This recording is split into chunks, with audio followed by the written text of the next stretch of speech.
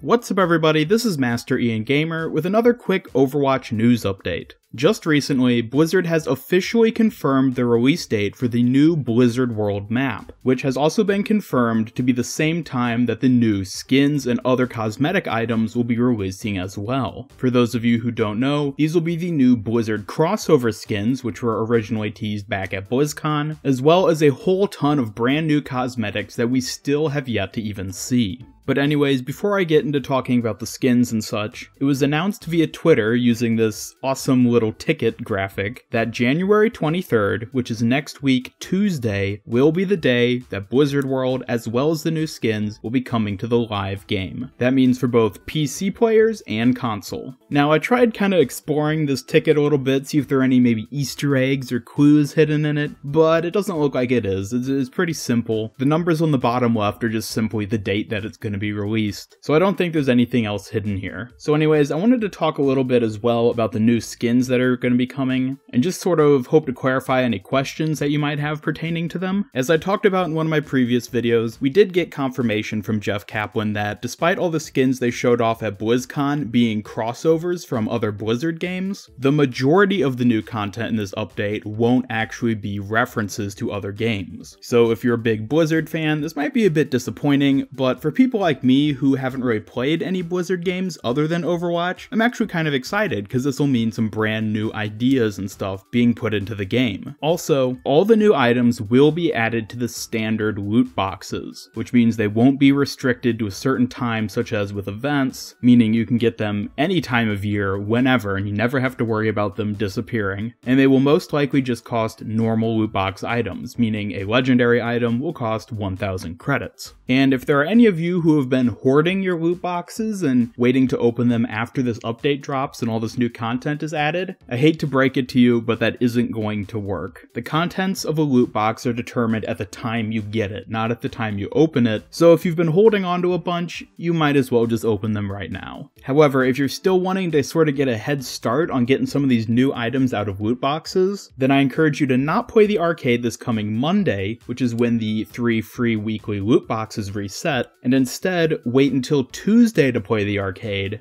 at which point the new items will have entered the game, and thus it'll be possible to get them out of the boxes you get via arcade wins. Also, according to a post Jeff made on the forums a week ago, the new nerfs for Mercy and Junkrat won't be included in this update. So regardless of whether you're excited about or dreading these upcoming changes, it seems like we're not going to be getting them for a little bit longer. Also real quick before I wrap up this video, I just wanted to remind you all that week 2 of Overwatch League will be starting later today. The first match of the week will be San Francisco Shock versus Philly Fusion, which is starting at 7 PM US Eastern Time. Based off of how well the first week of Overwatch League went, I know I'm super excited to see what happens for week 2. And also, in case any of you were still wondering, I am still planning to do a potential Blizzard Universe skin crossover ideas video, which I talked about a few weeks back when I first predicted when the Blizzard World update would be happening. Of course, we already have a few confirmed crossover skins, which were the ones teased at BlizzCon, but there are a lot of other potential characters that could be coming into Overwatch in the form of cosmetic skins. I was actually planning on making that video for today, but given that we got this news about the release date, I decided to do this instead, so that video will either be coming out tomorrow or possibly this coming weekend, depending on how I work things out. So if you have any cool ideas for Blizzard crossover skins, and you haven't already left your ideas in the comments of my previous video talking about that, then be sure to drop those down below. And otherwise, that will do it for today. Thank you all so much for watching. Be sure to check out today's poll card, and leave a like, subscribe, follow me on Twitter, and turn on notifications to both help out my channel and keep up with all my future Overwatch news updates. This is Master Ian Gamer signing off, and until next time, have a great day.